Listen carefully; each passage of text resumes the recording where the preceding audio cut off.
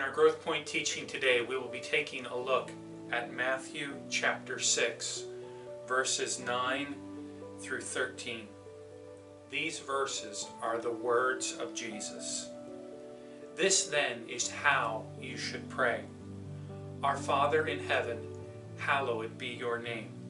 Your kingdom come, your will be done, on earth as it is in heaven. Give us today our daily bread.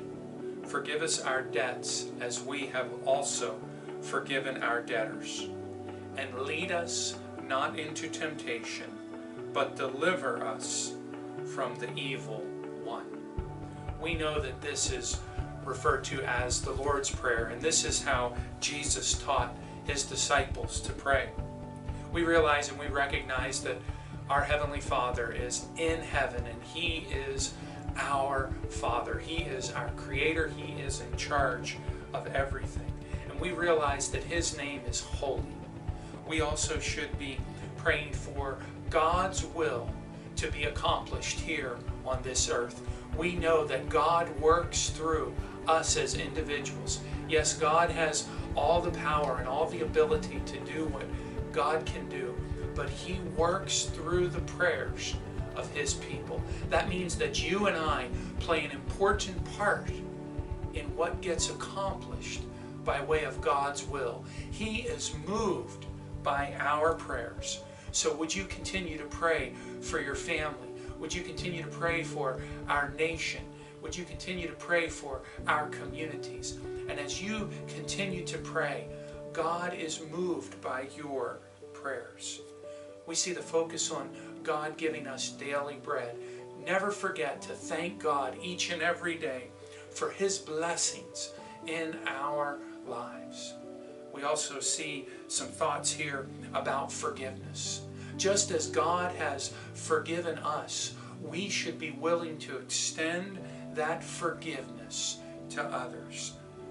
The verse 13 reminds us, lead us not into temptation, but deliver us from the evil one.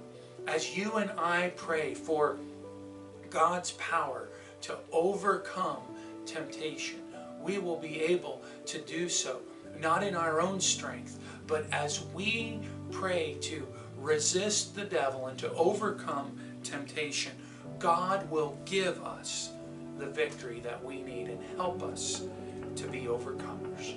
Let's pray. Heavenly Father, we thank you for this prayer that Jesus prayed, this example of how we should pray. And I ask God that as we pray, that we would experience your power and your presence, and that we would be overcomers, and that you would be moved by our prayers for our nation, for our community, for our families and our loved ones, and those who are in authority over us. So hear our prayers and answer our prayers according to your will. Pray this prayer a blessing over you. May the Lord bless you and protect you. May the Lord smile on you and be gracious to you. May the Lord show you His favor and give you His peace. Because of you, Jesus, and the hope of heaven, we believe and we know the best is yet to come. Amen.